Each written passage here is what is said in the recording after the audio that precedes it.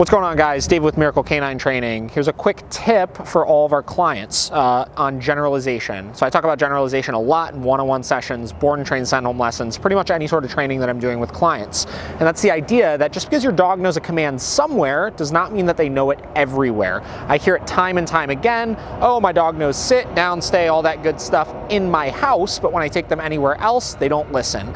A lot of times it's not due to your dog being stubborn. A lot of times it's due to poor generalization.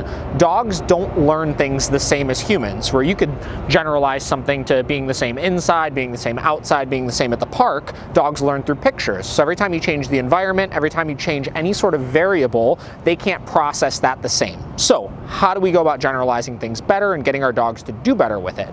You start working your dog in new environments. So anytime you're teaching a new command, whether it's a sit stay, whether it's a down stay, whether it's a recall, do it in as many different places as possible. Perfect it inside, then take it out in the backyard. Perfect it in the backyard, then take it to the park. Perfect it at the park. And each time, start at square one with it. Pretend your dog has never learned it before. Start with all of the groundwork pieces and work through that process. Once you get to about 4 or 5 different places of your dog having things essentially perfected, you're going to start to see that process get very, very smooth and have minimal time for them to actually learn it in those environments. So work on that, get the best out of your training, and that's it.